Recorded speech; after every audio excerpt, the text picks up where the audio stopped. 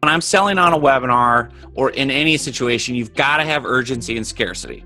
And so the number one thing people always say is, well, I can buy it anytime. Why would I bother? So the way that I add scarcity to my online trainings is I don't sell it on my website. You cannot buy it anywhere on my website. You cannot email me and ask for it. I won't sell it to you.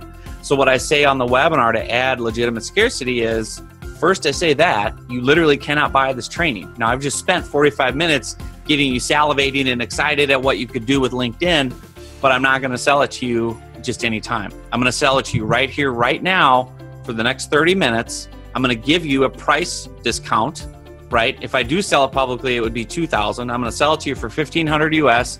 And here's the big one. I'm going to give you my time. I'm going to give you 30 minutes of my time one-on-one.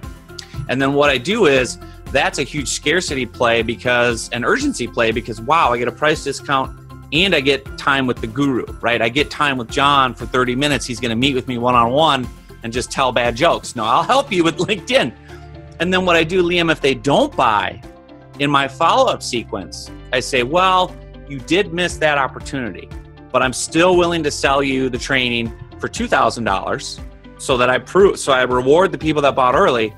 And, I'll still throw in my time because I can do that, right? Or sometimes I won't.